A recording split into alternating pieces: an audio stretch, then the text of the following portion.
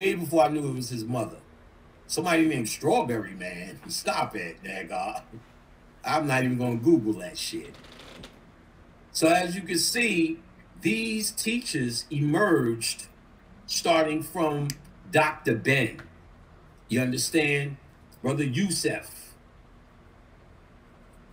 These teachers emerge starting from Dr. Ben and Dr. Clark and the rest of these teachers. So what Dr. Clark told me directly through Spiritual Channel, Ashe, this was in 2008, that he is an Akashic master.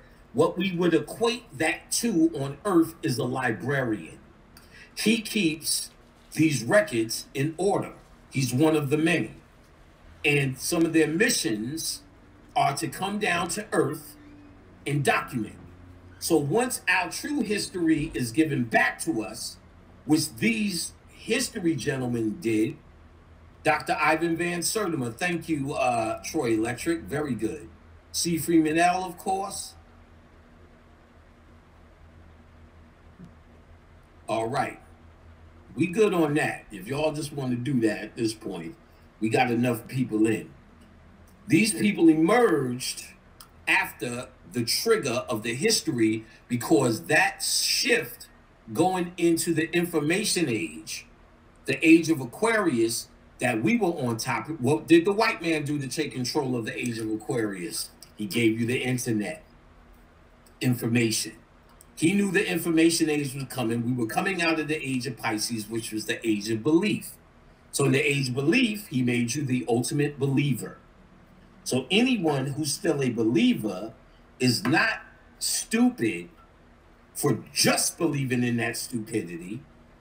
They're stupid in this internet age for holding on to that stupidity. I also seen a lot of religious people lose their religion based upon the internet. So if you still singing to Jesus, in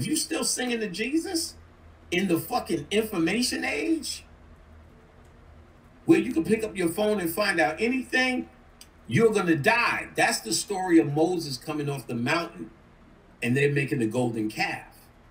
They were moving into the age of Aries. That's why Moses would go on the mountain and blow that horn. Remember, these are not real people.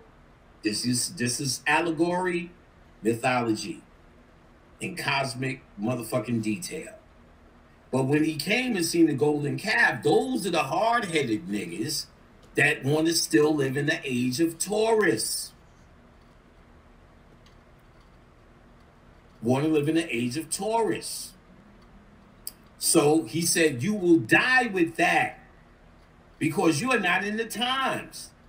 We at least know we in the information age, the internet, and niggas went ape shit crazy on this conscious lecture circuit. You're getting sleepy. They went ape shit on this conscious circuit. So we know we in the information age. So anybody holding on to Jesus is you could look at they just set themselves up to come back. They're not even who you should commune with at this point. You're dealing with light beings, and you should not argue with light beings.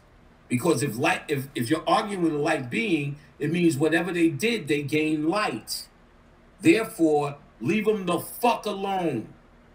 Don't tell them your light is shinier. They should see your shine and ask you, what did you do to get such golden hair, young lady?